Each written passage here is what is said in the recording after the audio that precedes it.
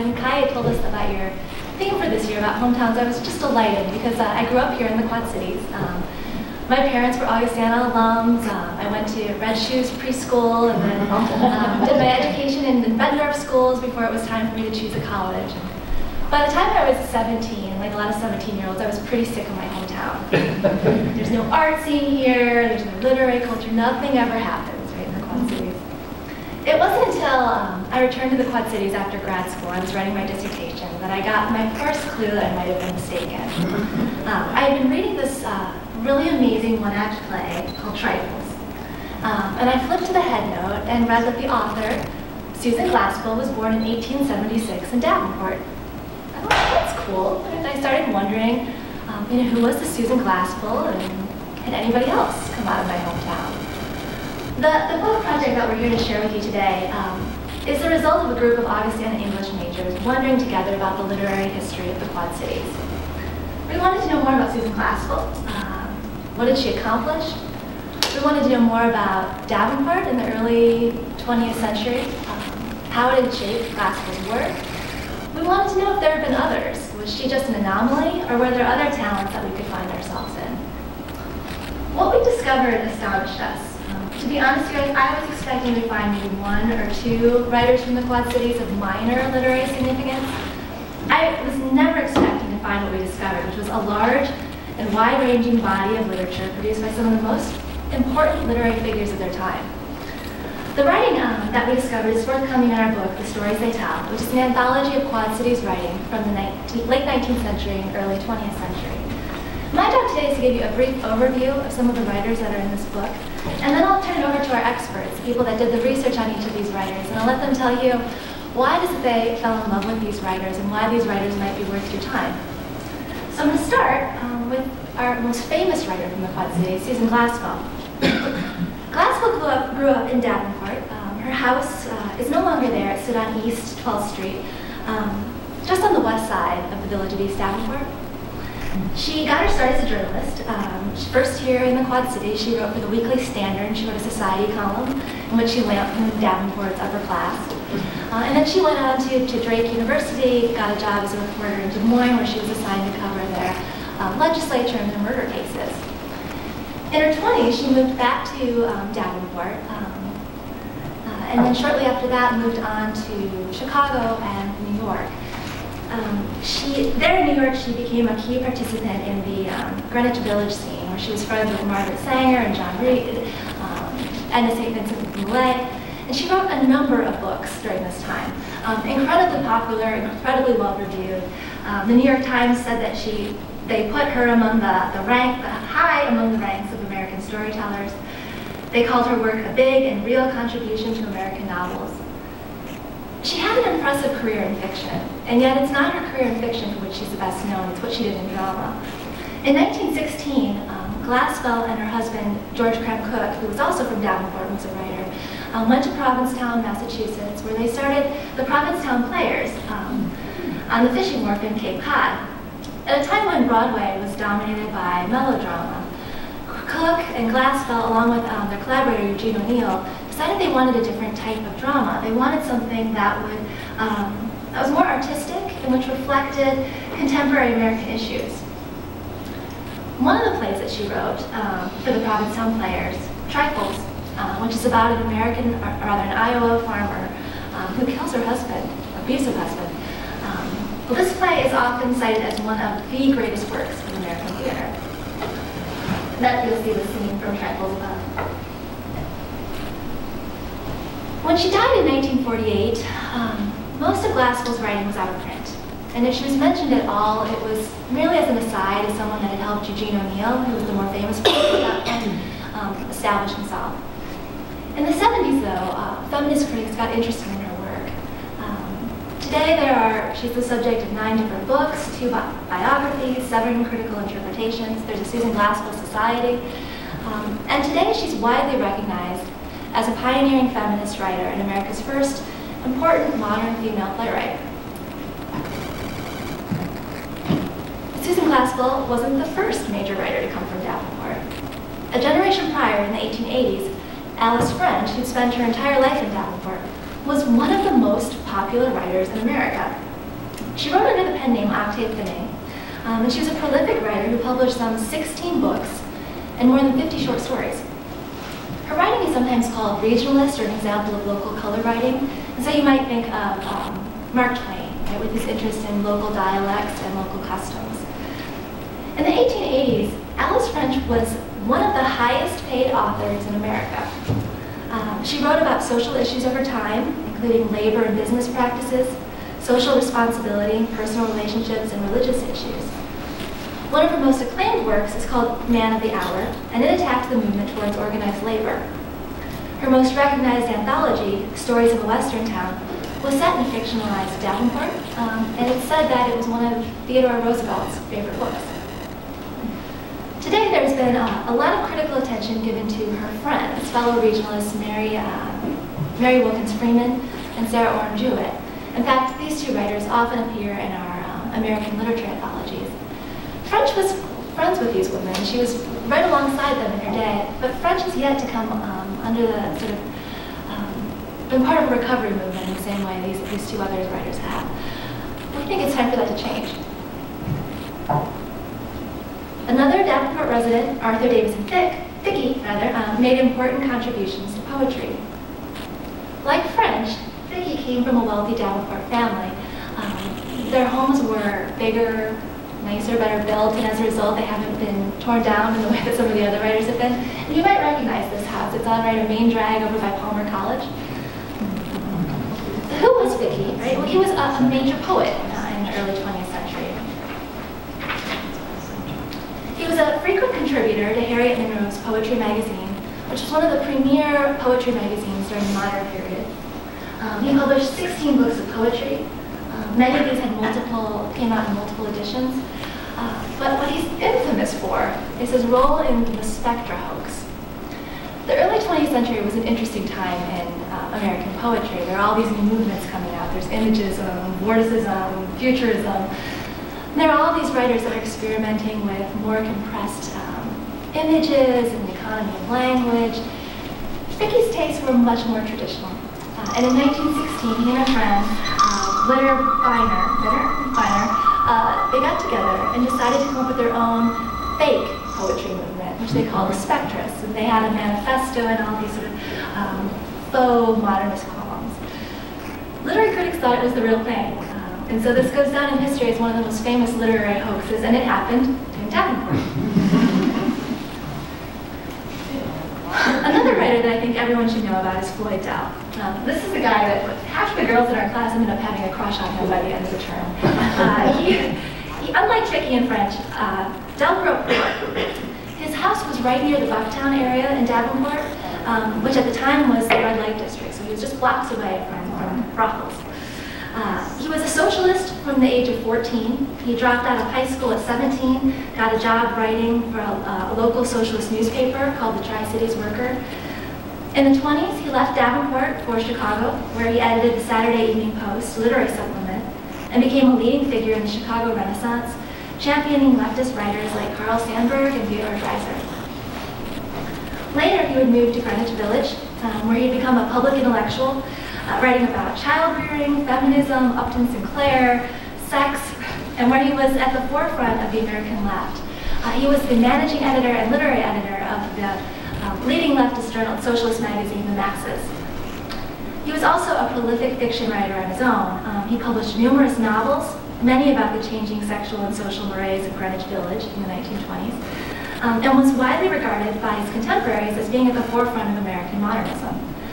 Not long ago, I was flipping through an anthology of American literature published in 1930, and there I found Floyd Dell. He was sandwiched right between an excerpt from F. Scott Fitzgerald and Ernest Hemingway, and I think that speaks to the status that he had in his own day. One scholar, Linda Bensby, put it, "Today, Floyd Dell is considered by critics to be a minor writer and is virtually unknown to the general reading public. But during the first decades of the century, it was impossible to read national newspapers, literary magazines, or book reviews without coming across his name. If anyone could be said to be an early chronicler of modernism in America and of the great migration of writers and artists from the Midwest to Greenwich Village, it was Floyd Dell." Our research also turned up some surprises. LeClaire's William Buffalo Bill Cody, for example, enjoyed international fame with his touring Wild West show and posthumous autobiography, which helped popularize a romantic vision of the American West. During the Great Depression, Davenport's Cornelia Meigs wrote best-selling and Newbery Award-winning children's books that offered children strategies for negotiating the era's economic hardships and racial divides. In the 1940s and 1950s, Rock Island's Charlotte Murray Russell wrote best-selling Jane Amanda Edwards mysteries that radically defied the traditional gender roles of the post-war years. And more surprising yet were the letters we discovered from the Dakota Indians imprisoned at Fort McClellan, which is the present-day Lindsay Park over in Davenport. These were letters written in 1862, but only recently translated into English. And these letters reveal a long overlooked side of Tri-Cities life and witness how people facing genocide used writing to maintain and negotiate their changing cultural identity. All of which is to say that the Quad Cities has a much richer literary history than my 17-year-old self, who thought nothing good ever happened here, could have imagined. But I want to now turn the floor over to the real experts, the students that researched each of these writers for their senior projects, so that you can hear more about the contributions of these Quad City writers made to American literature. First up, let me introduce you to Malcolm Simon. You want to come up, Malcolm? Malcolm is one of the most resourceful researchers I've ever met. As part of his research in Vicki, he contacted his relatives and learned a lot about Vicki's private life. And also as part of that research, discovered that her great-grandfather had actually been part of the Contemporary Club, which Vicki had been a part of as well. So let me introduce you to Malcolm, and you'll hear about what he's learned about Vicki. Thank you very much all for coming today. My intention was to tell you a little bit about our dates with Vicki, having spent some time looking into the man, as it were. I honestly think that Dr. Gillette did a wonderful job presenting an overview of his achievements. However, my intention is to force some of his poetry on you today. I'm going to do it. So before we get to that, I think a lot has been made of the Spectre hoax as being a form of poetry that was not entirely sincere, in the sense that here they are, they're trying to trick the literary establishment, and to some degree that's correct. But one of the things that I discovered in my research was that as time went by, I think that both of them realized that although the success of the spectacle of Spectre tended to kind of eclipse their own serious work on their own terms. I think that they really they realized over time that Vicki was quoted as saying that he honestly felt that some of his best work was in Spectre, which is quite an admission for a guy who, by all appearances, seemed to hold the new schools in a bit of contempt. So. I've got a quote here from Vicki that came in later. He was talking about how the two men, they composed all of these poems in Mulligan, the Spectre poems, and all of them were composed in a hotel room while they were drinking scotch. And Vicki kind of hinted later that they might have been on the verge of creating serious art when they had to stop due to Benner's train schedule. He said, "It was only Benner's opportune departure that prevented us from becoming seriously interested in further and genuine experiments, and thus perishing at the hands of the monster which we had created." And that's pretty telling, In a sense, I feel almost as though they have created a new form of poetry, synthesizing the classic romantic poetry of their predecessors like Shelley and Tennyson, but also although they definitely did not think that the Imagists were doing anything wonderful for poetry, they had their own reasons for thinking so. It wasn't just an issue that well, they didn't like the new stuff, some of the stuff I saw, especially some of the without mentioning any names, some of the local writers that wrote about the Spectre hoax, they tended to see Vicki as this sort of curmudgeonly, basically, to make it short, they really didn't think of him as being, very hospitable towards the new forms. But he even himself, I've got some quotes here where he's paraphrasing Goethe, but we might want to skip that.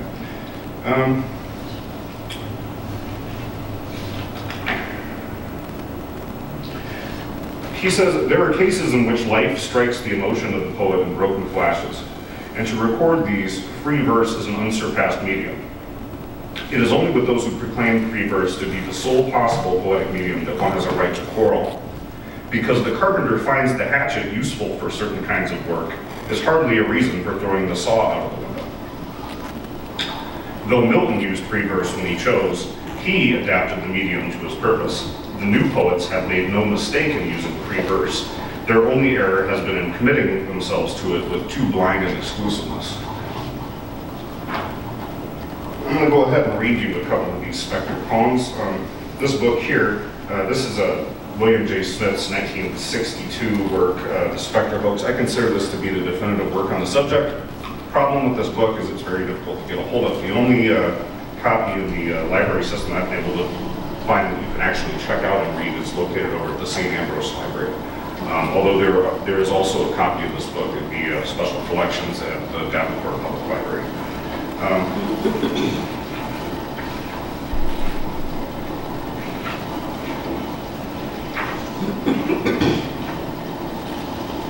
This one is called Opus 40.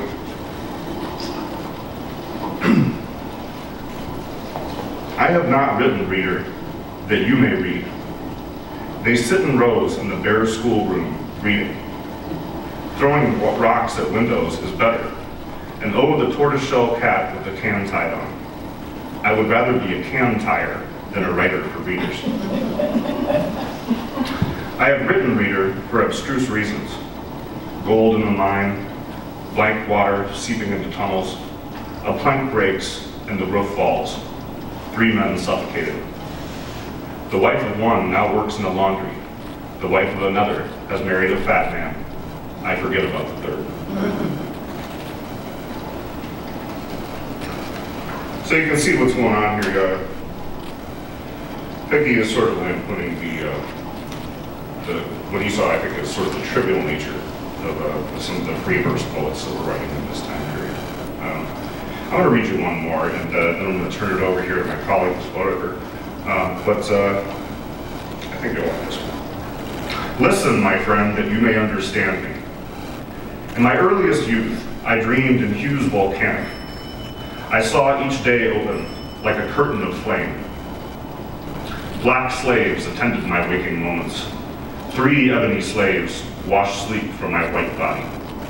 3 ebony slaves around my ivory smoothness folded heavy robes of crimson and white.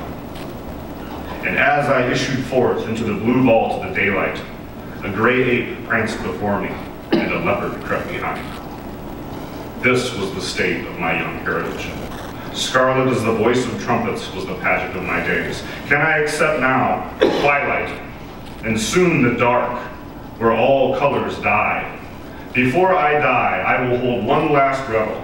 I will have golden cups and poppy curtains, and yet, no!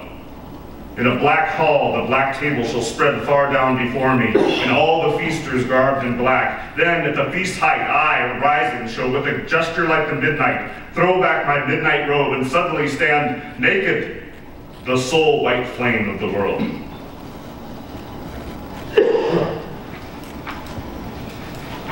Personally, I thought that one was hilarious.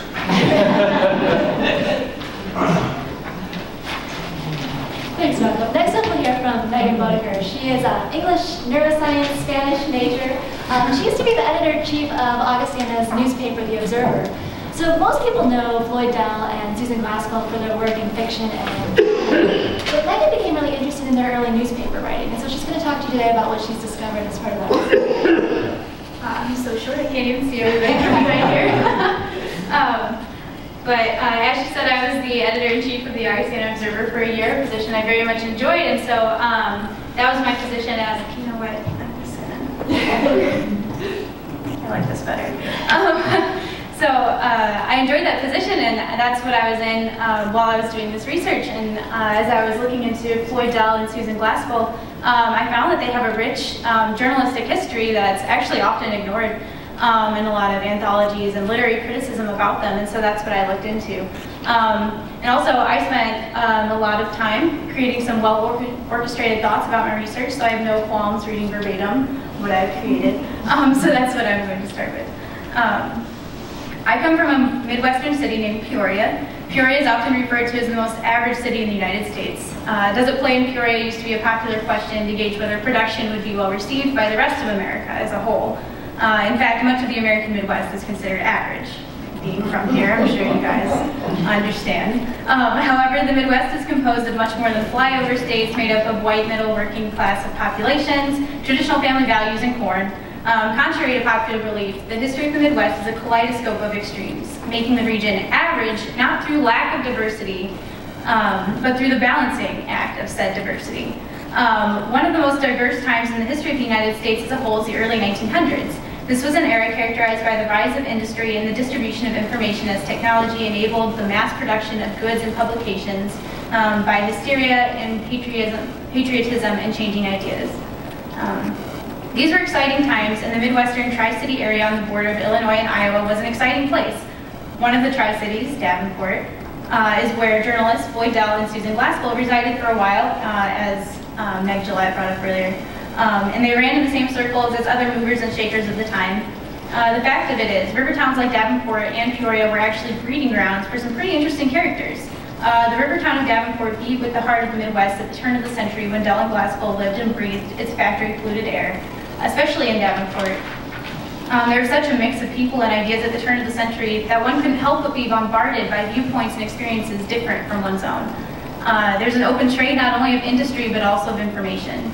And this Epicurean atmosphere impacted Dell's and Glassell's experiences and hence their writing. Their works of fiction have been recovered in the last few decades, but their yellowing that they are often described as using in their writing that marked Jazz Age journalism, a phenomenon that created journalism too real for the literary canon and too passionate for history textbooks. That was a tag used to dismiss and repress the ideas, and it forces America to face the diversity in its heartland, and instead the diversity is averaged into insignificance. So I think it's important to understand kind of where Floyd Dell and Susan Glassell came from, to understand how it influenced their writings, particularly their journalism, because as a journalist, you write generally about your locale. Floyd Dell was born in small-town America, specifically small-town Midwest America in Barry, Illinois.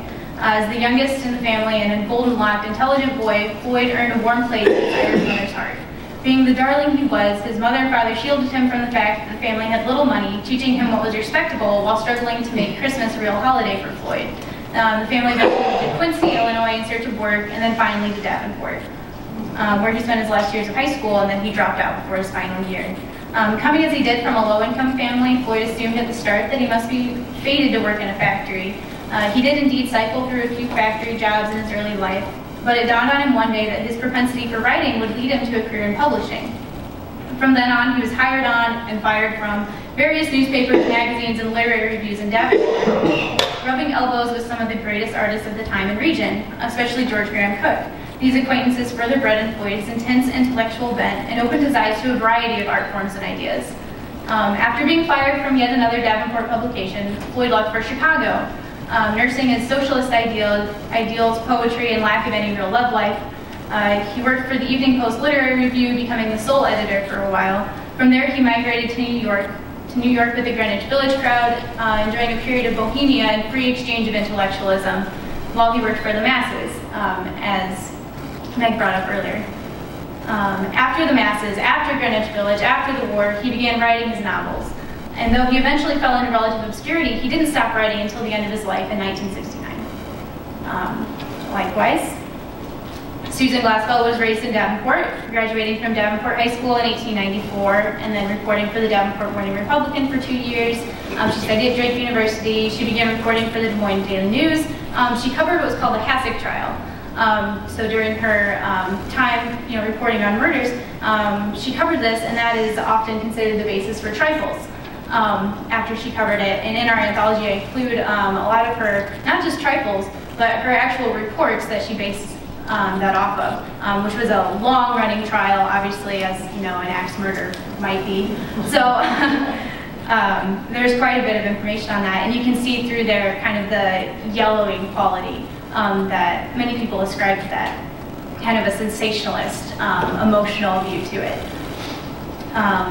And so she did that for a while, and then she came back to Davenport, brushed shoulders with the ladies of the Tuesday Club and the Monist Society, and that's when she met George Graham Cook, and she eventually married him. At the time, though, he was engaged, so there's kind of a questionable situation going on for a little while.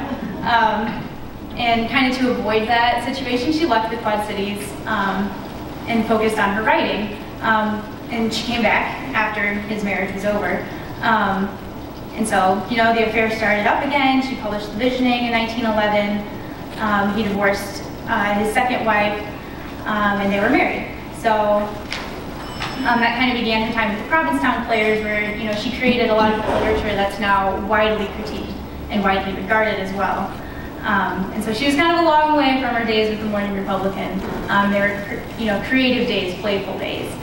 Cook died in 1924, and that's when she quit the Players and then really went into her writing and eventually came back to Davenport.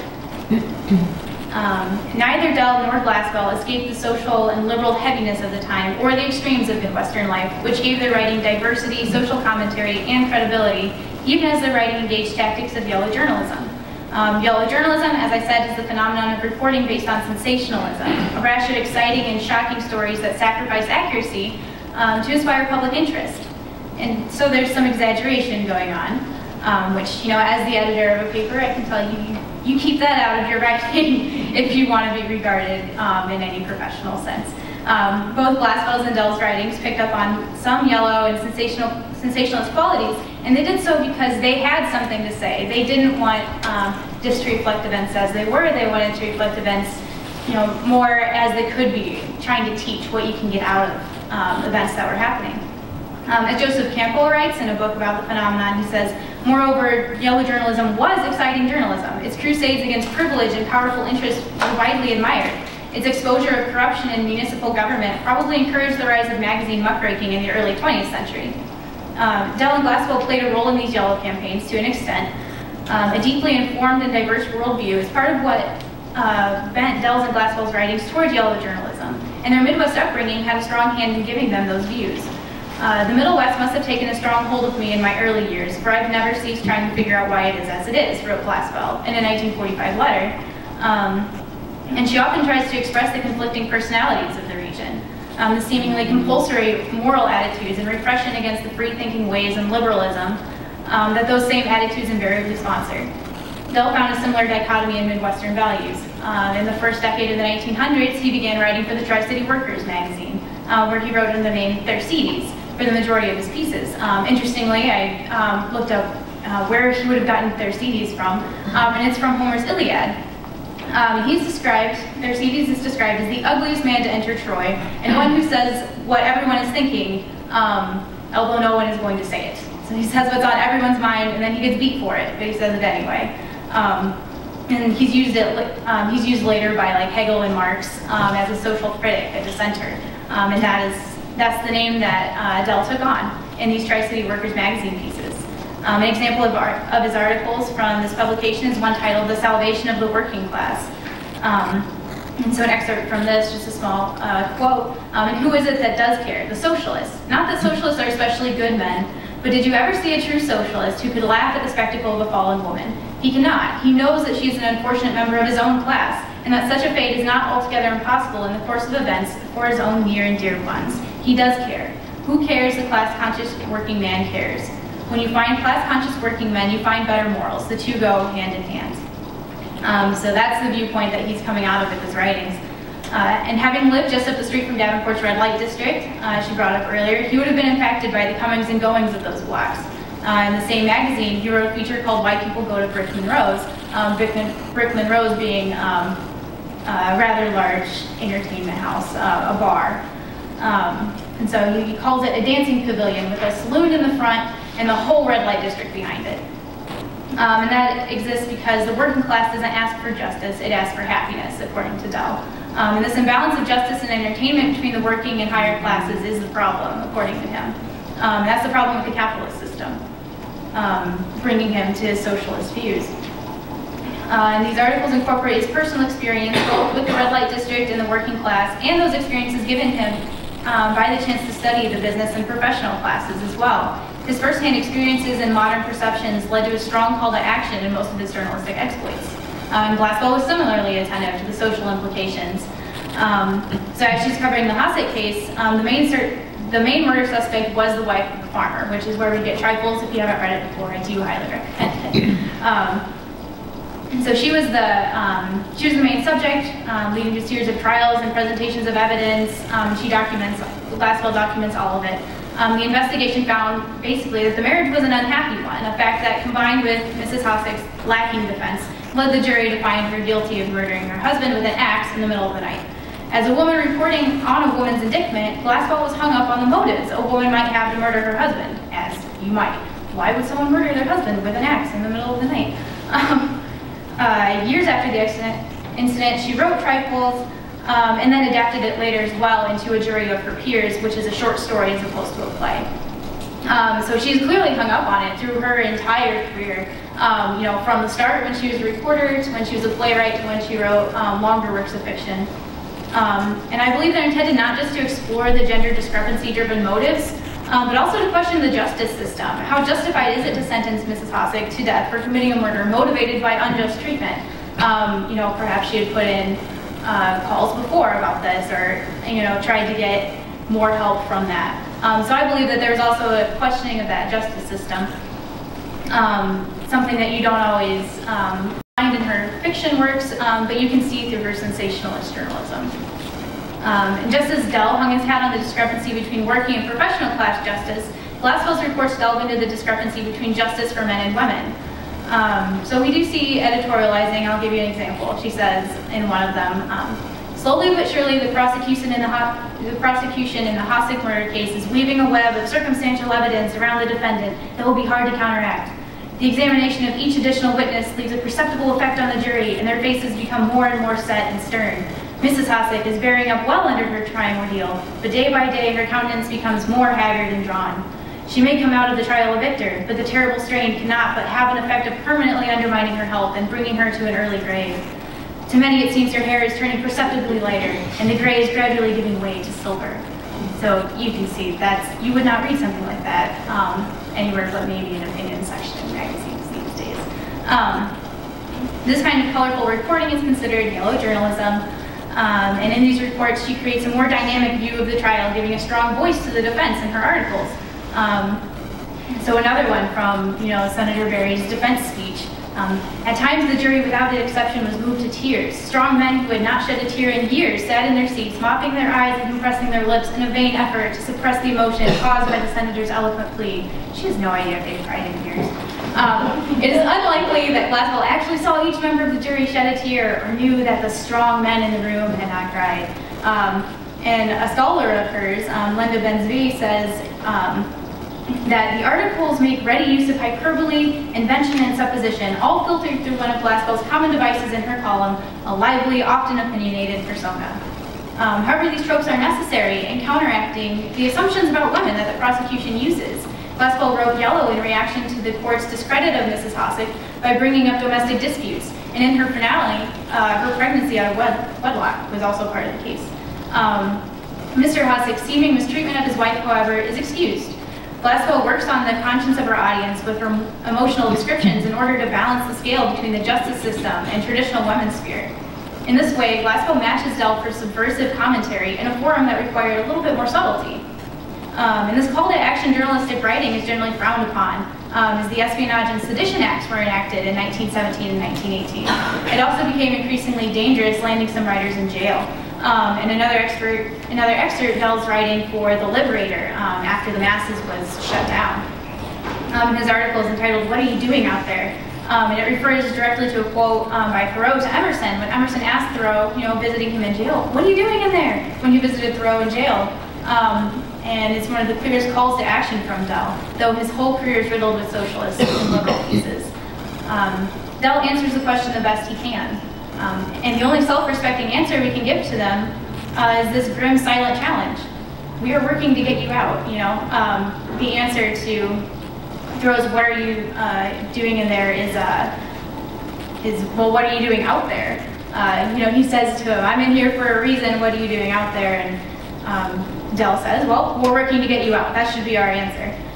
So he's highlighting the plight of conscientious objectors and the injustice that the Espionage Act is doing to the public as a whole.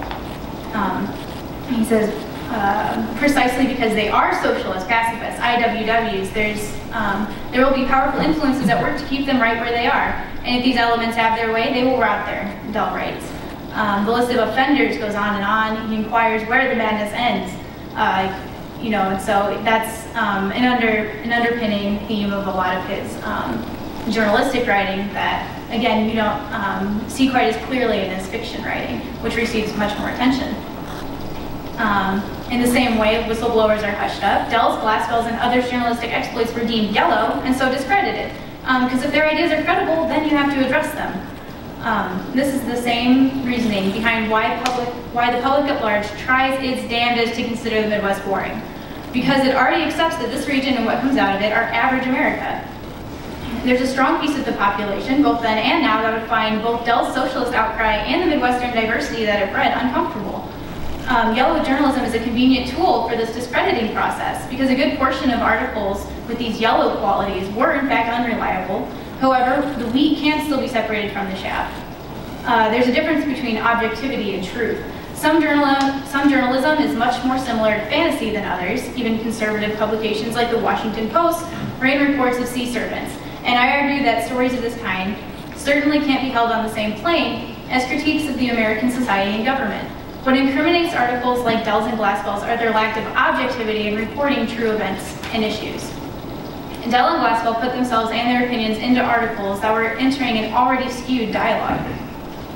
David Mindich frames the problem in a book he writes, Just the Facts, How Objectivity Came to Define American Journalism.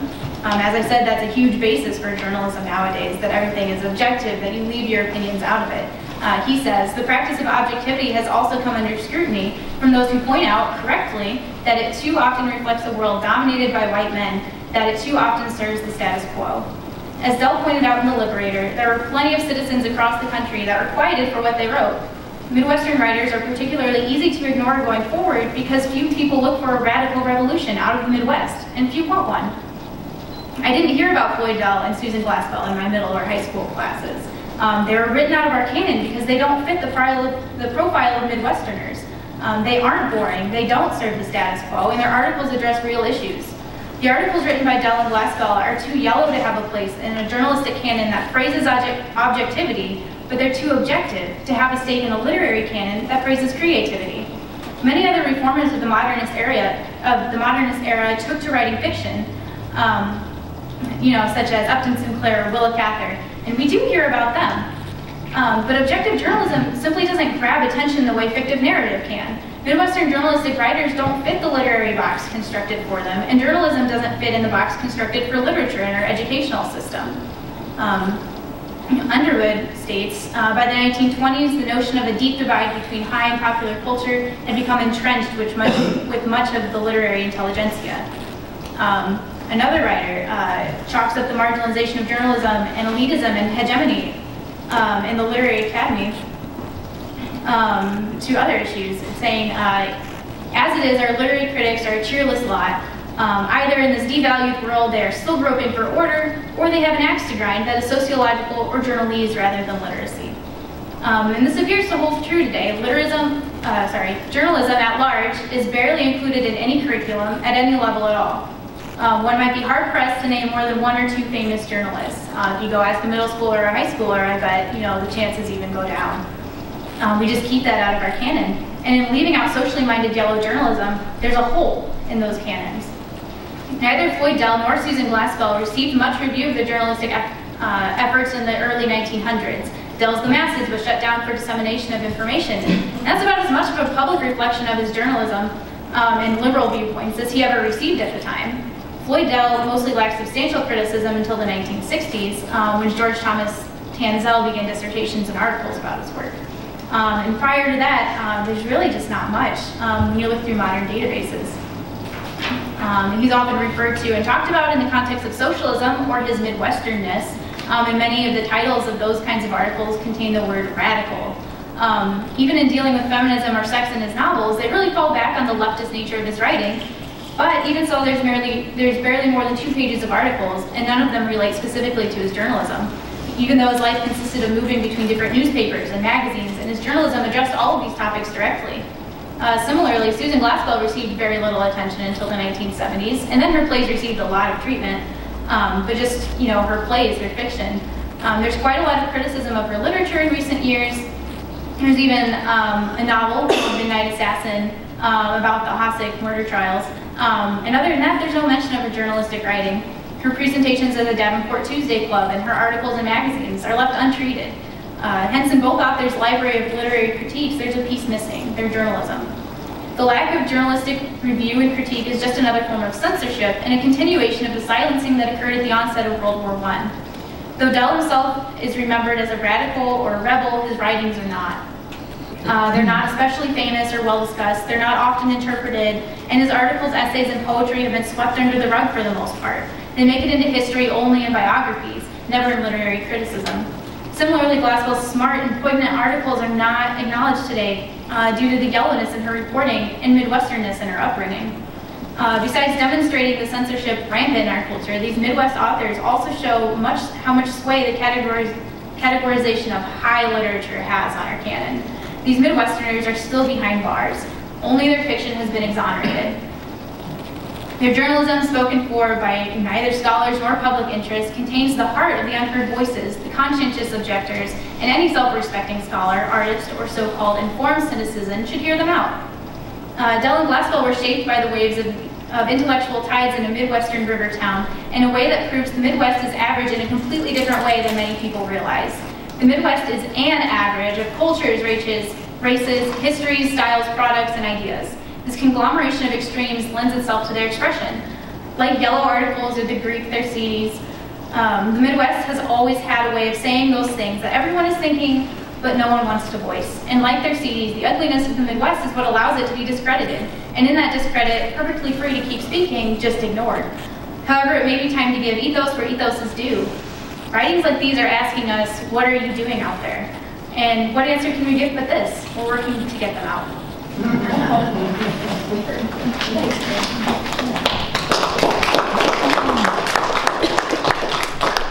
So as you can tell, we have a pretty rich literary history here in the Quad Cities.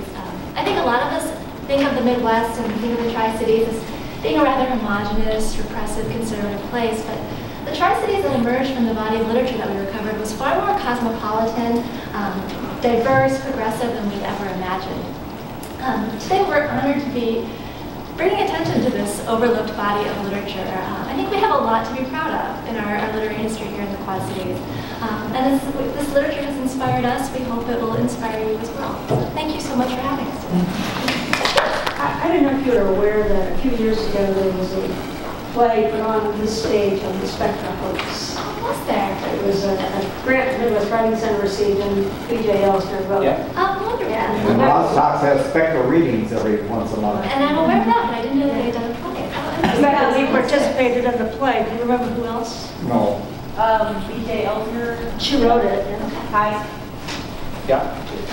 Yeah. And the connection with Witter-Vinner, when Rebecca Lee was awarded the Witter-Vinner Award, that started to bring some attention here to who that person was and his connection with the Quad Cities. Excellent. Yeah.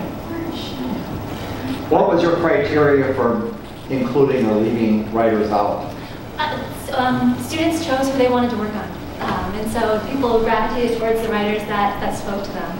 And that's really how the writers were chosen for our work. I think the one person that we left out that I wish we had had another student in our class to work on was George Cram-Cook, who wasn't part of our anthology, but also was a Well, also Harry Hansen, the Davenport journalist, he ended up big time in the Tribune, didn't he? Chicago Tribune. So that you will have to look forward to. And Marjorie Ellen Seifert, the Moline poet. Yes, yeah, we looked at her as well. Very Okay. Yeah. She didn't turn you on? Well, I think I had like 8 students in the class. And Yeah. smaller group to take on everybody. But yeah, maybe volume 2, right? These can be our Yes. Charlotte Murray Russell, what was her era again? She wrote 1940s, 1950s, and my memory is that she worked here, actually. That's why, She got so ticked at Nikki Spillane, she quit writing mysteries and came to work as a cataloger at this library. She died in 1992. I knew she was a librarian, they could have for our years. She was really good friend. Has anyone ever studied her? One of our students worked on her mysteries, and they're delightful. They have these recipes that are interspersed with the mystery. They're just wonderful. If you're looking for something to read, check her out. Meg, where can people get a copy of this book? This is, we're expected to have it from the printers in the next couple of weeks. Oh, okay. And at that point, I will be sending them to all the different local libraries, so you'll be able to find it there. We should have some copies in the bookstore at Augustana. But if anybody's interested in seeing a copy when it's done, if you want to leave me your contact information, I can make sure you know about it once it's out. But I'm expecting the next couple of weeks, and then it'll be in local libraries. Thank you so much for coming. I have one please, question, yeah. and this is not with your literary people from the Midwest, but when you mentioned the Shawnees and their letters at the time of the Civil War, tell me about, I didn't realize that they wrote. I thought everything was oral of their culture. So some of them learned to write in their own language, and what was that? There was an anglicized, if I may, there was an anglicized version of the Dakota language, not Shawnee. That was Dr. Warren from before. And in fact, an Augustana professor named A.W. Williamson, his father was a clergy person who translated the Christian scripture into Dakota language, and there are copies of that in the Augustana special collections that you can see. So there was a written form. If you can see, right underneath that, Dakota Kaskapi Okisize Wawapi is simply the translation of Dakota prisoner of war letters. So that's. But what was their script? It was our alphabet. Oh, it was they jammed it into our alphabet. Yes. Yes, and it was mostly Christian missionaries, like the father of this A.W. Williamson who worked at Augustana. So like I said, you can go to the special collections and you can see certain books that were translated, I think, and Doc, I think it's only the Dakota languages that they have in special collections. Are you familiar with that? I think so. Yeah. Those were just sort of rediscovered a few years ago. Right. I mean, the prisoners from here wrote letters back talking about what life was like here. So they are really interesting. So that's a book you can pick up right now. Right. Unfortunately, we weren't able to get permission from the translators to include those letters in our anthology, but this book tells the story of how they learned to write these letters back and forth, and it includes those letters so you can read them. They're heartbreaking. I did have a quick question for the students, but before we get to that, if you don't mind, Meg, going to the cover again. Sure. What I'm really grateful for is that Meg was looking for a local artist to provide the cover art, and so the director of the Augustana Art Museum at the time asked me, is there a local artist from the late 19th, early 20th century that we could include? And of course, the immediate answer is Frank Lundell. And the college is very lucky to have quite a few Frank Lundalls. In fact, my colleague, the general counsel of the college, did I ever get you into her office? She's got like 6 Lundalls in her office. Right? Yeah, right. So I thought that was a nice touch by Dr. Gillette to include also a local artist who was born and raised in Moline, Lundell. But anyway, so like Floyd, not so well known, right? And Maisie Fickey, not so well known. But as you went into them, did you trip onto other authors and writers that now you're interested in just from a personal level? Maybe not from here, but not as much. A lot of our research was very much into their lives and inner routines, just because those aren't as well known, and they happen to, brush shoulders with people who really are well known, and so it wasn't so much discovering people that hadn't already been discovered. Yeah. They were kind of the minorities there in terms of fame, so at least from my end. The gentleman earlier mentioned Marjorie Allen Seifert, and she certainly showed up in my research. I really didn't know that there was a sort of literary circle of writers in this area. And it seems that they all knew each other well. You know, I stumbled across my own grandfather's during my research, and I was just blown away by that. He was also an attorney. As Becky was also an attorney, although I don't think he was a practicing attorney. Well, in the sense that he was more of what they call a frivolous barrister. But it was very interesting to me that there are so many. It seems like this area had quite a circle of writers, and I didn't think that I was going to encounter anything like that when I started doing this research. I'd never heard of Becky myself. Yeah. So. But now, as you know, the conversation continues even up to and beyond 3 o'clock, thanks to the library and our good friend Ted Grievous of Theo's, supplied some coffee and some treats that are right outside. But before we wrap up, I would remind you that the 17th annual Frieze Lectures conclude next Tuesday with a lecture by Dave Rath, sort of tying everything back to the Hometown Teams exhibit that the Rock Island Public Library got from the Smithsonian, thanks to Lisa's leadership. We hope we'll see you next Tuesday at 2 p.m., but until then, would you join me in thanking our presenting scholars?